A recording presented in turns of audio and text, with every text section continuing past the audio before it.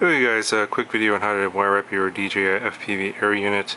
Yeah, this is the wiring harness that comes with the air unit. Obviously, this one just plugs into the air unit, and if you're doing your own build, you're going to have to solder up these wires here. And let me just show you real quick what these are. The top wire, the red one, is going to be for your power into the air unit. The voltage range is 7.4 volts to 17.6 volts, so basically up to 4S. And if you put in more than a 4S voltage, you will melt the air unit, so don't do that. And I'll explain how you can properly get power to the air unit here in a second.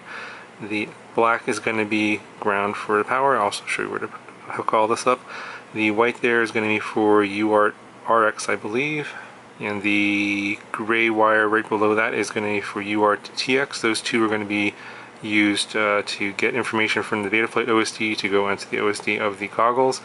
The brown wire, the second to bottom, is signal ground, and then the yellow wire is S-bus, and that is going to be your signal for using the DJI controller. If you're not using the DJI controller, then the last two wires you don't need to wire up anywhere.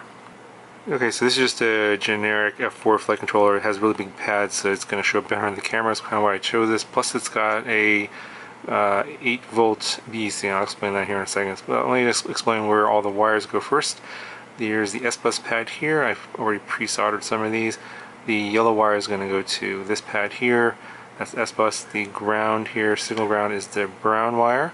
And then here we have TX3 and RX3. So the TX is going to go to the RX of the air unit. That's going to be the gray wire, I believe. And then the RX is going to go to TX. So it's the opposite of what you think. Once I wire it up, you'll see it here in a second. And then over here is how we're going to power the air unit off of this particular flight controller board, because it has a proper BEC. This has an 8-volt output here. It's not, you can't really see it in the silk screen, but it's 8 volts, 3 amps. So what's 8 times 3 is 24 watts of power from the 8-volt regulator, and this is the ground here, so that'll be the red wire and then the black wire, and I'll wire all this up here. I'll show you in a second. But the reason you want the 8-volt regulator here is if you're going to use anything higher than 4S voltage. So if you're using a 6S setup, if you put 6S voltage into the air unit, it will just burn it up. So you want to power it up from this regulator here.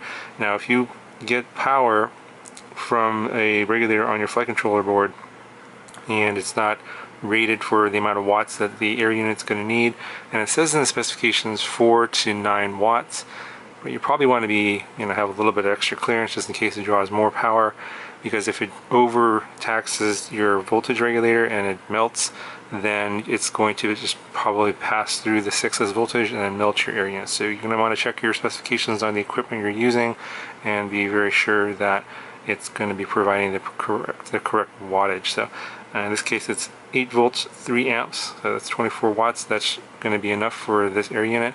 There's going to be some other boards out there, like say like a 9-volt 2 amp regulator. That's a pretty common one, and that's going to be what, 9 times 2, that's 18 watts. That should be fine too. I think people say that this will probably draw as much as 16 watts, so you probably want at least that much to cover it. Now if you don't have a voltage regulator on here at all that's going to provide that, or isn't enough, then, and you're only going to run this on 4S, then you can run 4S voltage into this. That'd be fine.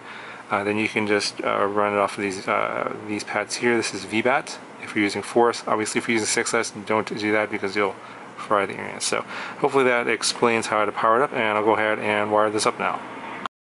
Okay, so here it is actually wired up. You have your ground over here for power, you got your 8 volts here for power, your S-bus, your yellow cable here, you got your brown signal ground here, and then here's the 2 wires for the OSD. And so you have TX3 that's going to the RX here, the white wire, and then you have the RX3 going to the TX, the gray wire here for the air unit.